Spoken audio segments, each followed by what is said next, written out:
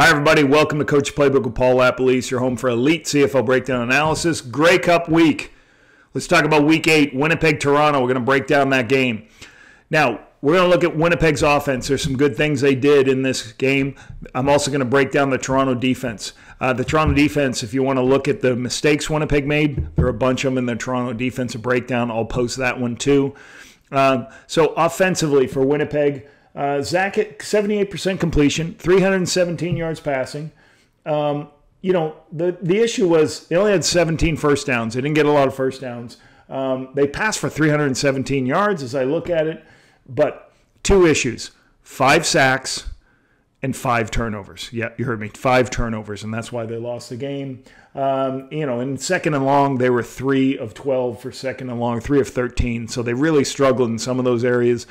But the key was there was 5 critical plays. They had a bunch of turnovers in field goal range. They turned the ball over on a 3rd and 1 late in the game. So you can look at that on the Toronto defensive good clips. But for right now, you can look here. We're going to open the playbook on Winnipeg's offense in Week 8 versus Toronto Argonauts.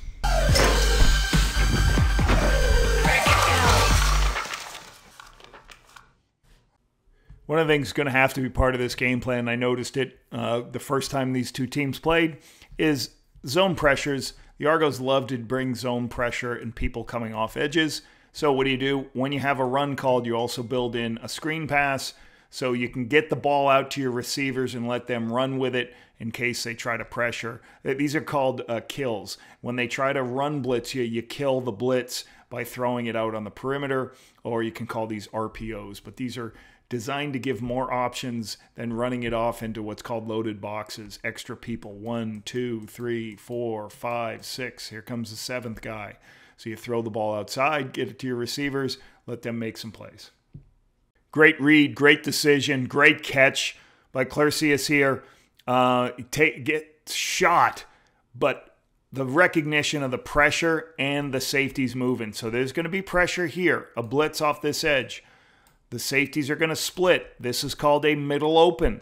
So now there's a half-field safety and a half-field safety.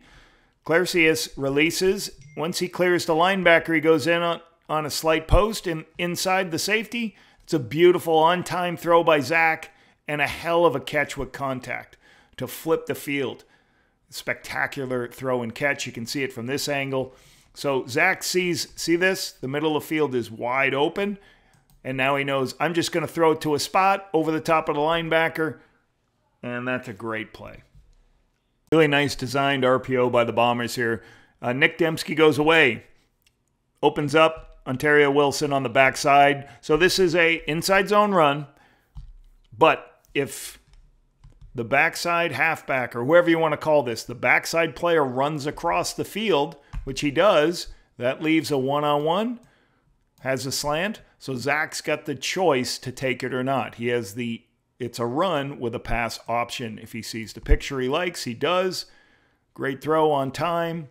Nice first down. So you're going to see some of these built into the game plan, I am sure, especially as be nice in BC Place. You're able to throw the football because it's a game indoors. And Zach just takes that advantage throw because of this player ran across. If he was still sitting there, he would have probably handed the ball off. Argos do this a lot. They take the will linebacker out, they play an extra DB, and then they pressure what I would call cover 10. 1, 2, 3, 4. Here's your 5th rusher. And there's nobody in the middle of the field, but they're going to have one deep player. He's going to come down and take whatever crossing route happens, and they end up having an extra player. But Zach sees this softness to field 2. This is a curl concept it's a good zone and man answer.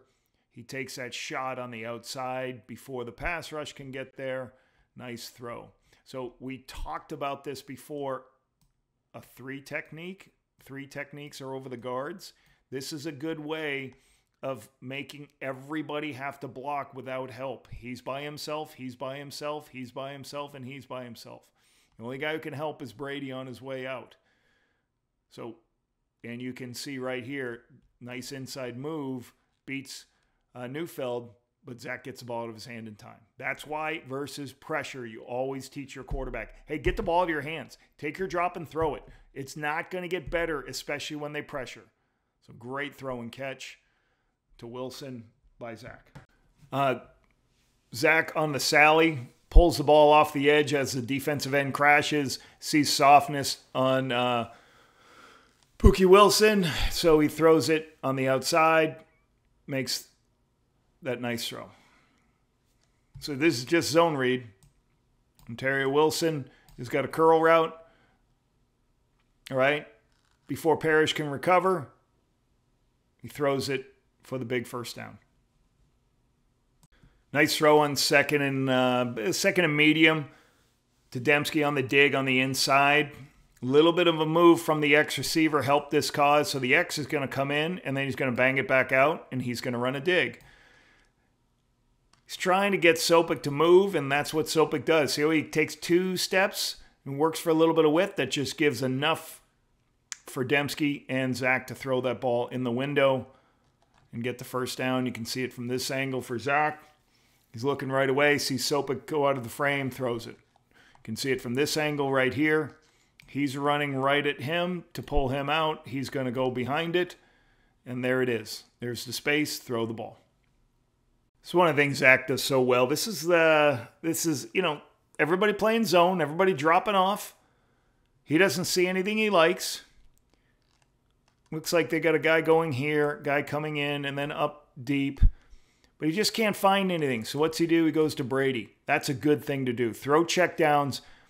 Put linebackers in tough positions in space.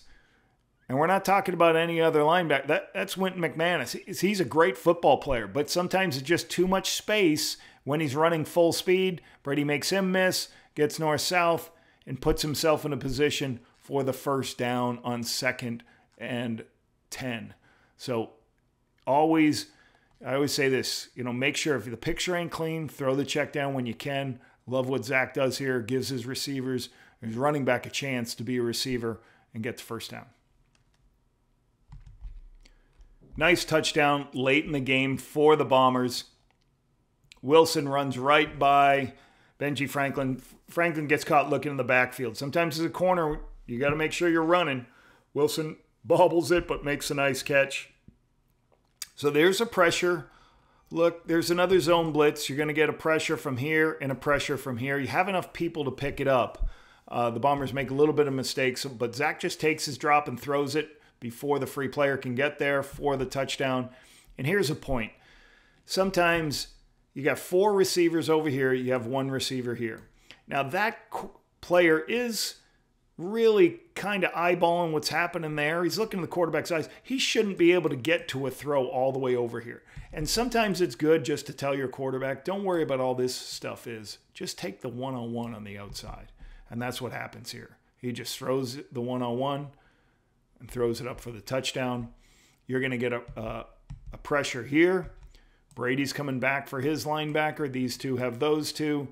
And unfortunately, these 3 should have slid into those 3. So you don't get a free rush here on the outside. And this free rusher does get there to hit Zach as he throws, but nice catch for the touchdown. So this is the great plays Winnipeg did in this game. Winnipeg lost this game. They had about 5 critical areas. I'm going to do critical things they did wrong. That'll be in the Toronto defensive breakdown. You can go ahead and watch that if you're a Bomber fan.